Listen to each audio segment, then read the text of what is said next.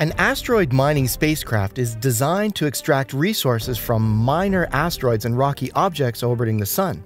These spacecraft would travel to asteroids, land on their surface, and extract valuable resources such as metals, water, and other materials that could be used for space exploration, colonization, or commercial purposes.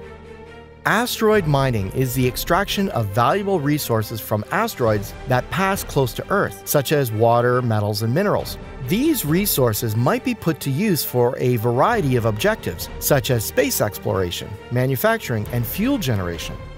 According to SpaceX, asteroid mining might be a critical step towards allowing long-term human presence and exploration in space. The corporation has also discussed the possible benefits of employing asteroid-derived materials to serve space-based industries while simultaneously lowering the cost and environmental effects of mining on Earth. Developing an asteroid mining spacecraft and successfully carrying out mining operations would need considerable technological advances and government permits. While there is presently no timetable for SpaceX's engagement in asteroid mining, it remains a potential future development for the firm. Various companies and organizations have proposed or developed several types of asteroid mining spacecraft concepts. Some spacecraft would be designed to extract resources from the surface of asteroids, while others would drill into the asteroids to remove materials from their interiors. Some designs involve robots to mine asteroids, while others require human operators. The development of asteroid mining spacecraft is still in its early stages, and many technological challenges need to be addressed before asteroid mining becomes feasible and economically viable. For example, asteroid mining spacecrafts must be able to navigate to the asteroids, land safely on their surfaces, and extract and transport resources back to Earth or other destinations. However, many experts believe that asteroid mining could become an essential space exploration and resource utilization industry.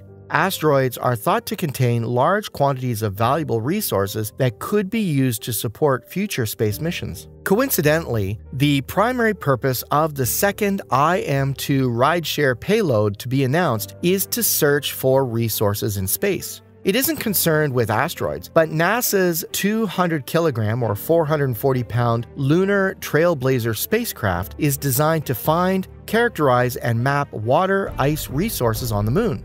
That map could help future missions explore the possibility of turning lunar ice caps into commodities like breathable oxygen or rocket fuel.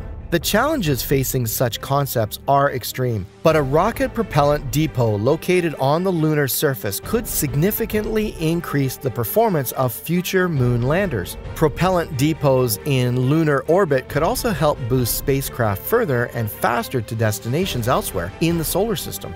The first IM-2 rideshare payload to be announced was Orbit Fab's Tanker 002 spacecraft.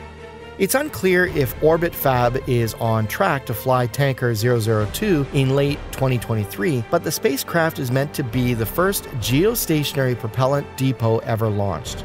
The Colorado startup has already won the U.S. military's $13.3 million contract to refuel satellites in geostationary orbit. 36,000 kilometers or 22,250 miles above Earth's surface. Tanker 2 may be meant to support that refueling mission. The spacecraft is designed to carry a few hundred pounds of hydrazine monopropellant, potentially enabling it to extend the useful lives of multiple multi-million-dollar satellites by several years. Alongside IM-2, Falcon 9 will launch Tanker 2 on a lunar flyby trajectory. But thanks to the cooperation of startup GeoJump, instead of entering orbit around the Moon, Tanker 2 will slingshot around the Moon to slow itself down. The lunar slingshot will allow the depot to efficiently enter geostationary orbit, where it can begin refueling spacecraft.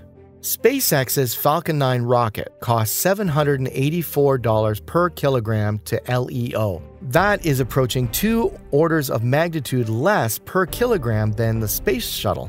SpaceX is currently developing the Big Falcon rocket, the BFR, which is said to be capable of carrying a payload of 150 tons to LEO at a cost of $7 million, which equates to $50 per kilogram. Blue Origin's New Shepard cost per kilogram is currently unknown. Blue Origin's New Glenn, currently in development, will be capable of taking over 45 tons to low Earth orbit, and the company, this year, signed a contract for 10 launches with Telstat. Blue Origin has not yet released the cost of the spacecraft, however, it's clear that they are not far behind SpaceX. SpaceX is currently winning the space race against Blue Origin and other companies such as Lockheed Martin. With this competition comes greater innovation from all the companies, which helps drive down the cost per kilogram of launching equipment into space. Asteroid mining spacecraft will eventually become extremely large, and currently the BFR is the best option with a cost of $50 per kilogram to low Earth orbit. The BFR's ability to refuel in orbit allows an asteroid mining spacecraft to be as heavy as 100 tons because the BFR would use all its fuel to carry the payload to LEO, and from there, another BFR could be launched to refuel the first BFR rocket. The cheaper the cost to orbit, the better for asteroid mining for two reasons. First, because it is cheaper for the industry to get equipment into orbit. Secondly, with cheaper launch costs comes greater interest and therefore investment into space. This in turn will open the asteroid mining industry to sell the mined material to companies working and manufacturing in space. The future is very exciting. Both SpaceX and Blue Origin have come a long way, and they are both striving to bring down launch costs, which is a huge benefit for the asteroid mining industry, both directly and indirectly. If BFR's developments stay on track, it should be ready to take large asteroid mining spacecrafts into orbit in the not-too-distant future. Broker 2 is the second of the two Astroforge spacecraft scheduled to launch in 2023. The first, Broker 1, will head to low Earth orbit, LEO, as early as April 2023 on SpaceX's 7th Falcon 9 rideshare launch. Once in orbit, it will attempt to demonstrate technology Astroforge has developed to refine platinum ore in microgravity conditions. Broker 2 will then visit an asteroid and search for platinum resources. If enough platinum is discovered, Bloomberg reports that Astroforge will send a third mission to demonstrate the ability to land on the asteroid. As early as 2025, Astroforge's fourth mission would be the first to attempt to land, gather ore, turn that ore into platinum, and return the precious metal to Earth. Astroforge has raised $13 million to date. Unlike failed asteroid mining startups Deep Space Industries and Planetary Resources, the new company intends to exploit increasingly capable off-the-shelf hardware and service to keep its costs as low as possible. In theory, that will allow it to focus most of its resources on developing the unproven technology required to gather and refine space-based resources. Finally, the IM-2 Nova-C moonlander's primary payload is a pair of NASA's instruments designed to drill into the lunar surface and analyze the regolith for volatiles. Also known as Prime 1, the mission will be NASA's first serious exploration of in situ resource utilization, or ISRU, on the Moon. The mission is a microcosm of the future of space utilization, which may focus heavily on ISRU and refueling to extend the capabilities of chemically powered rockets and spacecraft. Lunar Trailblazer will map lunar water resources. Broker 2 will attempt to prospect an asteroid for extractable metal.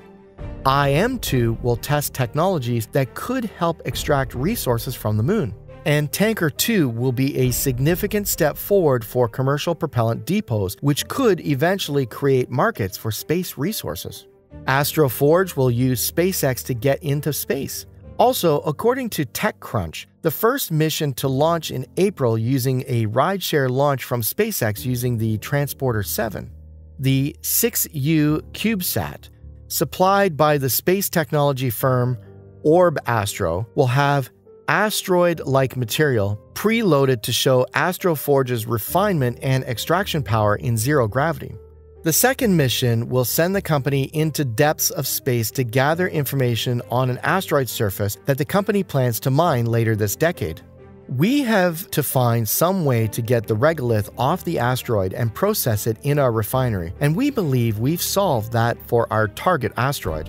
CEO Matt Gielak said in an interview with TechCrunch. He stated that to help identify the most potential asteroids to exploit, the corporation collaborates with academic advisors, NASA, and the nonprofit Planetary Science Institute.